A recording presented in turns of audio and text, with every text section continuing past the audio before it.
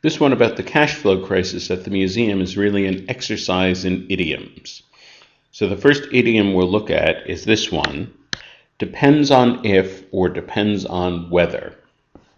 On the GMAT, depends on if is always going to be wrong, and depends on whether is going to be correct. Whenever we're talking about a choice, and we're either contemplating this choice, hoping, wondering, we know it or don't know it, all that, the choice has to be expressed in terms of whether. In ordinary speech, we might say, I don't know if I am going to go, but that, on the GMAT, that's incorrect. We'd have to say, I don't know whether I would go. So the if is wrong, and the whether is correct. Now, C also has a whether, but it has this curious phrase, whether or not.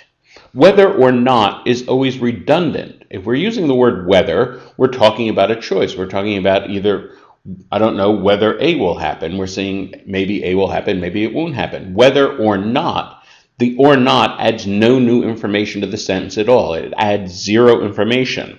And then I love this next phrase. It has the capability to. Has the capability to, in other words, can. So if we take a three-letter word and replace it with a huge honking phrase, do you think that's really going to be correct on the GMAT?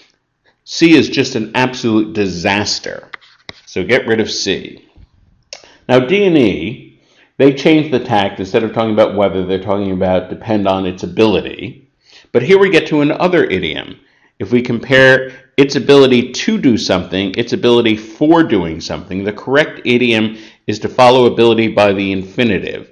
The ability to do something and the ability for doing something is incorrect. And that's exactly what we have in D. It's ability for broadening. So idiomatically, that is incorrect.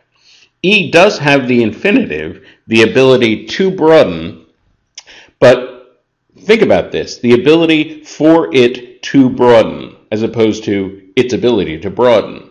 So this is very indirect and wordy, so this one doesn't work. B has no grammatical mistakes. It is sleek, efficient, and succinct, and it is by far the strongest answer.